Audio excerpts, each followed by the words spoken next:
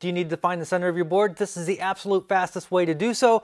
All you need is a ruler wider than your board, and you have to know the halfway point of that ruler. This is a 12-inch rule, so 6 inches is the halfway point. I take one side of the ruler and put it on that side of the board and put the other edge on that side, and then I can mark my halfway point right there. Again, I can do that up top here, down here, halfway point, and now I can draw a line right down the middle. On smaller boards, it helps if you have a smaller ruler.